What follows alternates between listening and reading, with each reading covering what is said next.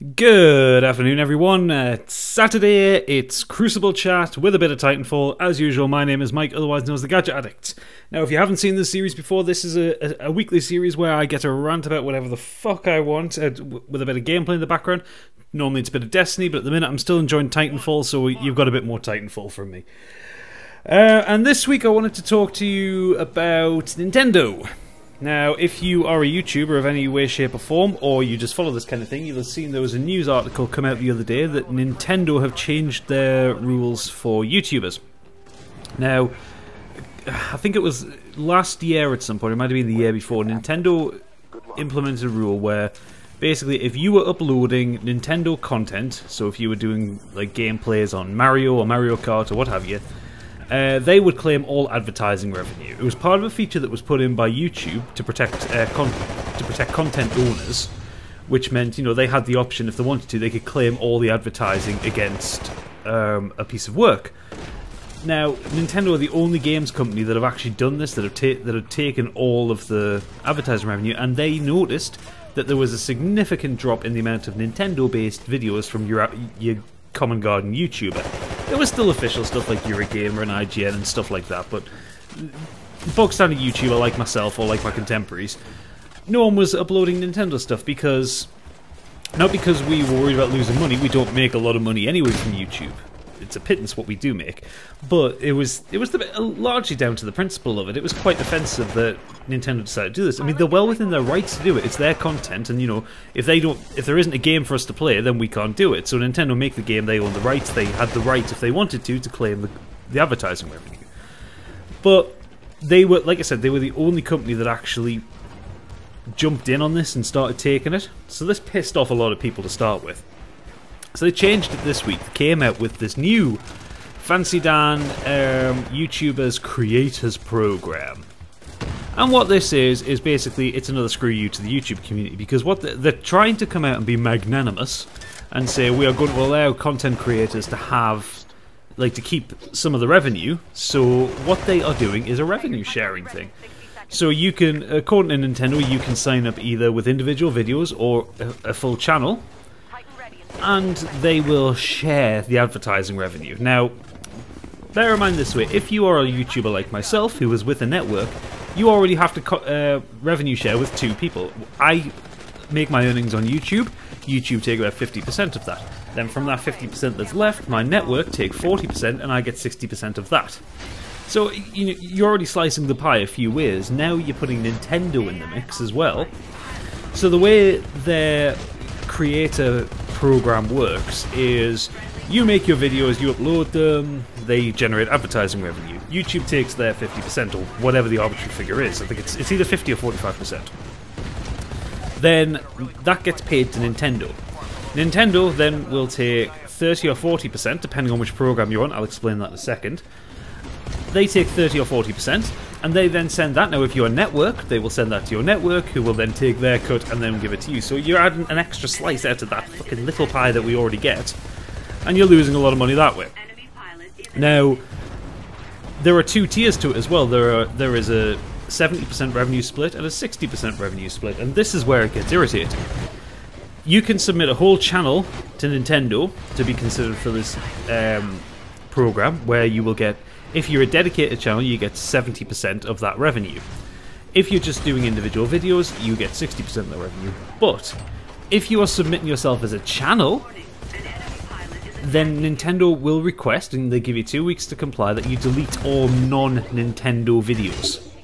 Now that fucks me off, because I mean, I'm a multi-platform channel. I do Mac games, obviously this Titanfall's on the 360, a lot of PS4 stuff. So if I want to do anything with a Nintendo console, I would then be automatically lumped into the 60% bracket.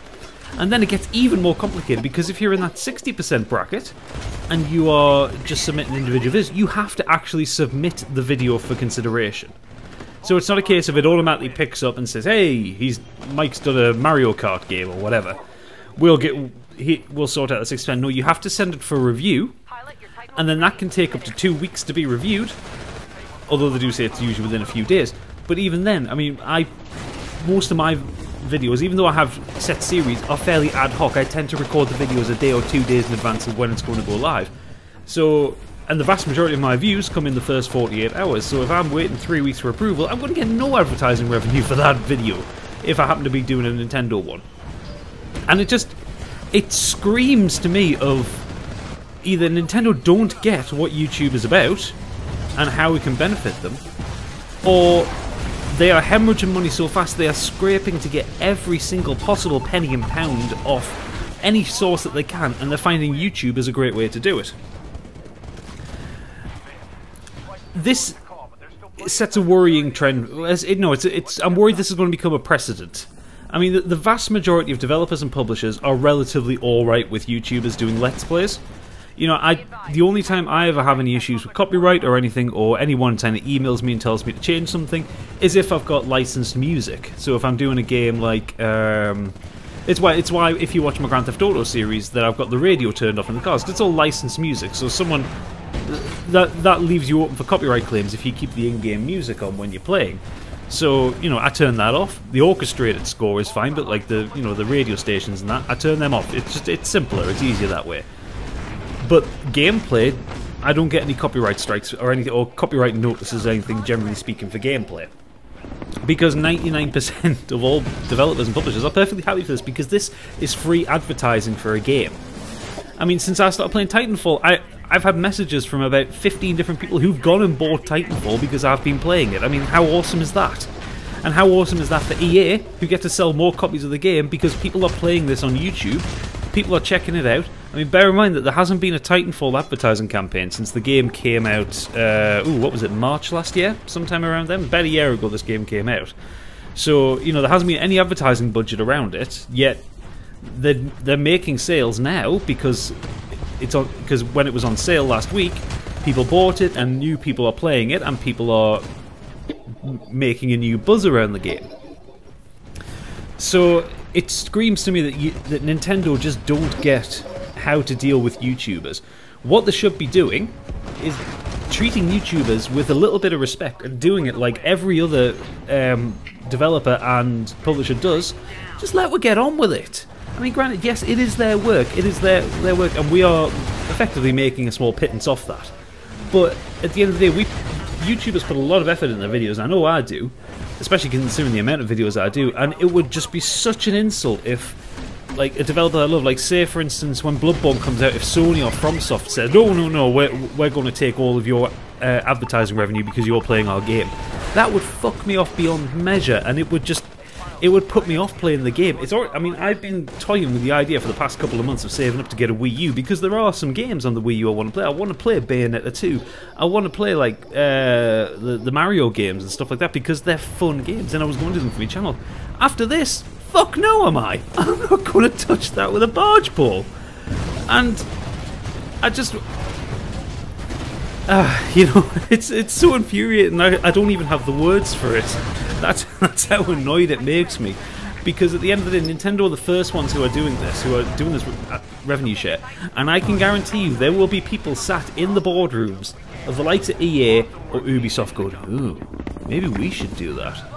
Microsoft won't do it. I know Sony won't do it directly because, hey, they're giving people creator tools. You know, the YouTube, you can upload directly to YouTube from both the Xbox One and the PS4, so they're not going to do that. But games publishers might, and that is the issue. That is what I'm worried about. But we're coming up to the end of my gameplay here, so this has been a pretty ranty little Crucible chat, but I hope you enjoyed it. If you did, please make sure you leave a like and you hit that subscribe button. I've got some really good gameplay on stuff coming up. I've got obviously Half-Life 2 tomorrow. I've got Grand Theft Auto, Dark Souls, Resident Evil HD, and there is still the competition for that. I'll put a link in the description to the video where you can find out on how to win a copy of Resident Evil HD for the PC. Got one copy to give away on Steam.